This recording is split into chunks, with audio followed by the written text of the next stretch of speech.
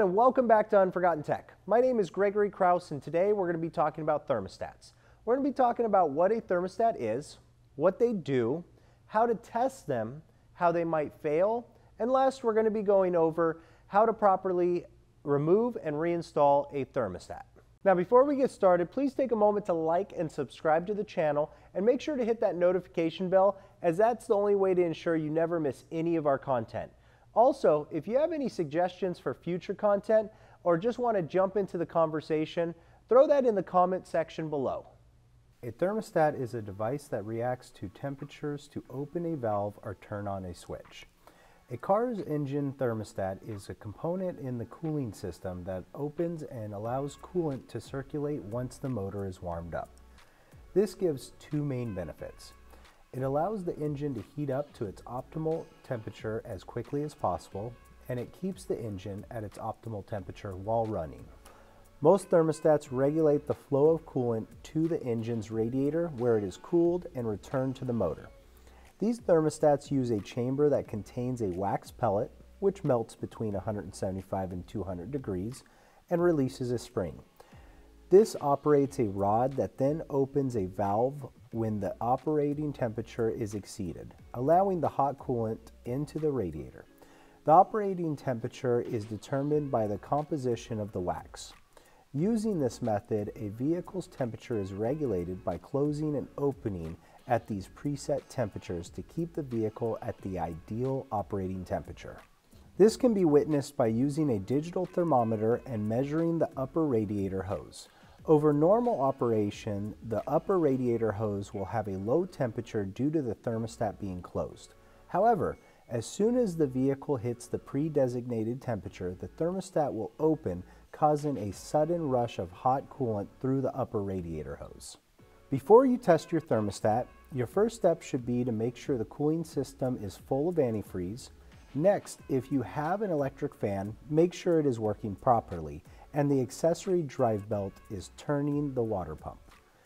If there are no leaks in your car's cooling system and the fan and pump are working, the fault is likely with the thermostat. Over time, thermostats can fail, and they will generally fail in one of two ways. The first is for the thermostat to be stuck open. In this event, the vehicle will overcool and not allow the vehicle to rise to the proper operating temperature. This will cause a loss of efficiency, power, and cause higher emissions. If your temperature gauge never rises above 1/4 mark, or your car's heater only blows cold air, your thermostat may be stuck open. To test this, you will use a digital thermometer and aim it at the top radiator hose just outside the thermostat housing. If the temperature slowly rises with the engine as it warms up, then the thermostat is stuck open. The second type of failure for the thermostat is it being stuck closed. In this event, the vehicle will overheat and not allow the engine's coolant to circulate and cool. If your car seems to run hot even on cool days, or overheats, it may be stuck closed. To test this, use a digital thermometer again on the upper hose. If the vehicle's engine starts rising above the normal operating temperature and the upper radiator hose is still cold, then the coolant is not circulating and the thermostat is stuck closed. PPE tools and equipment needed for this job. The required PPE is going to be safety glasses, gloves, closed-toed shoes, and free of any loose clothing, hair, or jewelry. Tools and equipment will need pliers, a ratchet set, a digital thermometer, a stovetop heater, a pot, and a torque wrench. And the parts, we're going to need coolant, a thermostat, and a new thermostat gasket. The first step in replacing a thermostat will be to make sure the vehicle is cool. If the engine is hot, then serious injury or death can occur. Next, we will remove the radiator cap from the vehicle. Now we will locate and remove the thermostat housing bolts. We may want to remove the radiator hose from the housing to make things easier.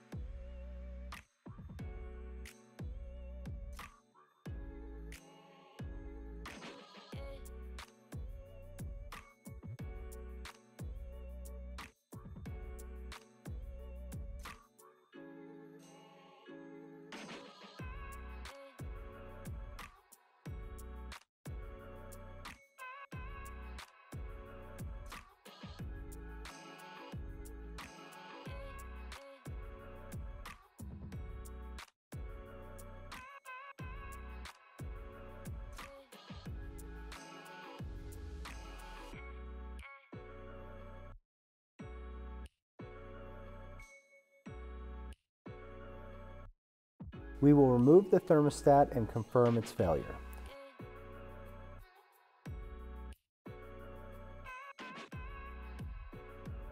For an open thermostat failure, you will see the thermostat open at ambient temperature. For a stuck closed failure, we will test this by putting the thermostat into boiling water for 1 minute. It should open about 1/2 of an inch. If it does not open, then it needs to be replaced.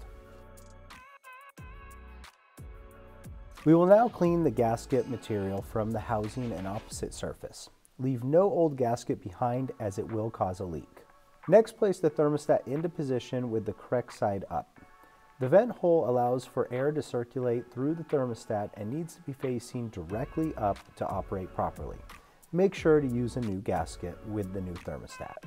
Now we will tighten the bolts to the proper torque on the thermostat housing. If needed, reinstall the radiator hose.